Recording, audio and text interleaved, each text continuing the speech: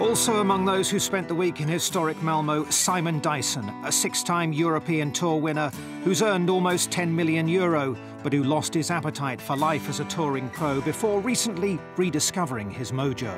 I kind of got in a little bit of a rut, and with having my family at home, you know, we've got a little girl, she's 2, and I just love spending time at home all of a sudden, and just lost a little bit of love for the game, and but you know, I've managed to get that back. I suppose I'm quite lucky to, in a way, to have got that back, because you know, a lot of people who fall out of love with the game, that's it. They can't kind of call it a day. But I've seemed to have got it back. So, and I'm enjoying my golf again.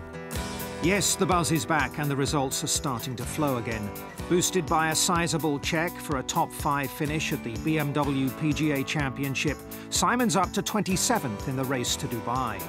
I've had 4 top 10s already this year. I mean, I've played quite a few tournaments, but that's just because I wanted to play. Normally, I wouldn't have played, you know, half of what I've played already, but I just want to get back playing and trying to move back up them world rankings. Like I said, I've had 4 top 10s, and a couple of those have been in good tournaments, like BMW finished 5th, so that's a good step in the right direction.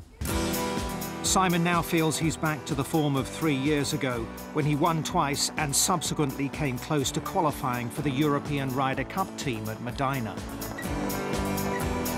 There's certain parts of my game that have improved a heck of a lot more than they were then, which is like my short game and my putting has improved massively.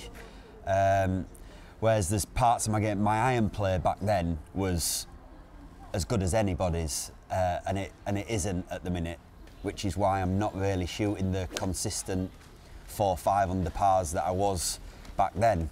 Golf's a funny game, you know. You can be in the wilderness for 2 months, and then you can have an unbelievable month, and you're right back in it. So we'll just keep working hard and see what happens. 4 more good rounds over a tough course in Malmo secured another decent finish for Dyson, as the Yorkshireman looks to re-establish himself as a consistent contender and winner on the European Tour.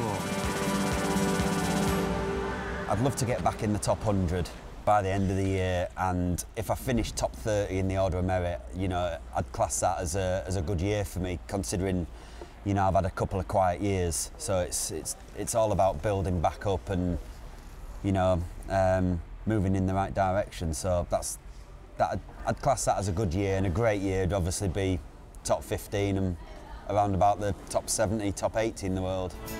Realistic goals, and certainly not time to be waving goodbye to life on tour just yet.